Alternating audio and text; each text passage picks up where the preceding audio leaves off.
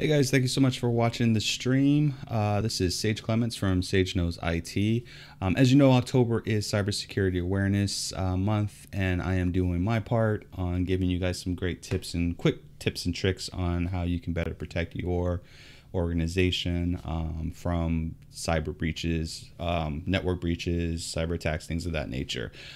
This week, I wanted to do a little bit of a pivot and go into the physical security space as opposed to the network employee awareness, which is what we did on the last set of videos here.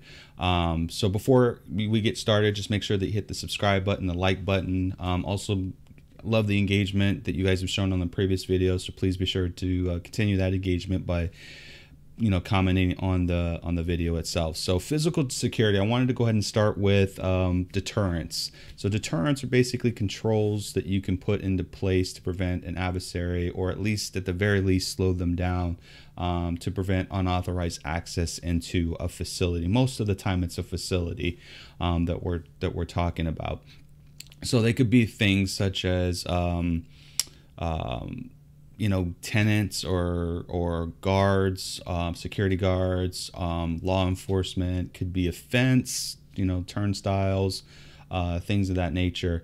And again, it's not necessarily meant to stop them, although that is ideally the goal, but at least at the very least to slow them down, to allow another control to come into place to kind of prevent that unauthorized user from accessing your infrastructure. Because once an adversary is inside your facility, the possibilities of what they do is endless, and your goal is to make sure that your facility is as secure as possible.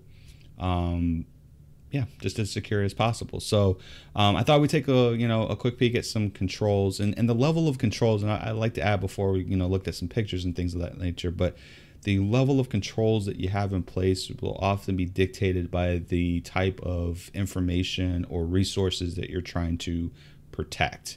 For instance, it wouldn't be ideal to have like a fence with barbed wire around a library, right? The resources, the primary resources that you're trying to protect in there are books and maybe some electronics like laptops and things of that nature, computers and stuff like that. But it would be overkill in those types of situations. Whereas you contrast that with maybe a prison, for instance. A prison is meant to keep people in and not allow them to come out. So you'll see, it wouldn't be feasible for them just to have maybe magnetic doors as their sole defense, right? It wouldn't be practical. What if I just took a brick and ran it through the window and everyone was able to come straight out? Like, you want to make sure that the controls that you're putting into place make sense for the resources, or for the resources that you're trying to protect. I just keep that kind of in mind. So let's take a look at some examples of some controls, some physical controls that are in place. Now, there's some guard spikes there.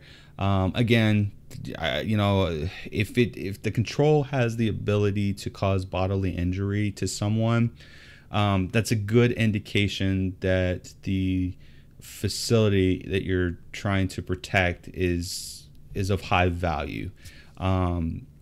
So you'll really only see these in military, maybe some data centers, prisons, or correctional facilities, things of that nature. So you see these spikes here, maybe even to some degrees, maybe some type of armory or law enforcement area. I've seen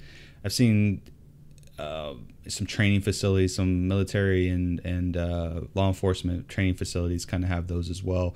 Maybe some research facilities that may be dealing with biosafety levels 3 and 4 would kind of have that as well. Let's see, what else do we have here? Gates are common, 8 or 9 feet gates around facilities are also something common. And again, people could jump over the gate, right? But the goal is to not just to stop them, but maybe slow them down enough to where you can have another control in place to prevent them from coming in. Central station alarm systems are also in here. I know that that's not listed on any of these photos, but central station alarm systems are essentially, if maybe a silent alarm, or it could even be a loud alarm, but once that's triggered, it calls law enforcement to come to the facility. So that's a great physical control. Surveillance equipment is also a really good control as well. Turnstiles, which you can kind of see here. There's two sets of turnstiles here. So the one that's on the left here is probably meant more for commercial facilities or public transit kind of areas, where there's a lot of traffic that comes in and out. And you want to authenticate each user one by one, either by some type of ticketing system or using some type of key fob to get in to authenticate that particular user.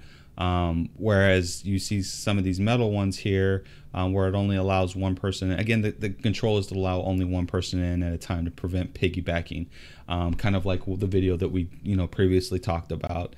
But you can see here you got the fence around there, the barbed fence, so no one can go over it. And then you've got the turnstile that only allows one person at a time in that particular area. So you have that, some more gated fences. A brick wall is also considered to be like a fence itself, so that's definitely a good fit there. Don't see any other good ones. Here's another turnstile one here, and I'm gonna kind of blow this up a little bit so you guys can see it. There we go. I don't even know what that is right there. There's a boot here. I guess like if you have some type of segways on premise, or you want to lock those down and prevent people from stealing that, it's also a good security control. It doesn't necessarily have just to be in the building. Again, it could be resources that are on the premise that you're trying to protect as well. Magnetic doors are also good ones. Those gates, that you can kind of come in and out, in parking garages, those are also good deterrents as well to prevent people from coming in and out without authenticating. Authentication meaning that they have the reasonable expectation to be there, and so that these are all some good examples there. So again, this is just a broad introduction to to physical security. The next video we're probably going to be talking more along the lines of I'm kind of interested. Maybe we'll do some dumpster diving, because we've got some good stories on dumpster diving, so maybe we'll do that. So if you found this useful, please hit the thumbs up, hit the subscribe button, the like button, put in the comments, share this video out. Thank you so much. Be sure to find me on www.sageknowsit, and all of my credentials are right there. I never get that right ever. So thank you so much. Y'all know the drill. Keep it real.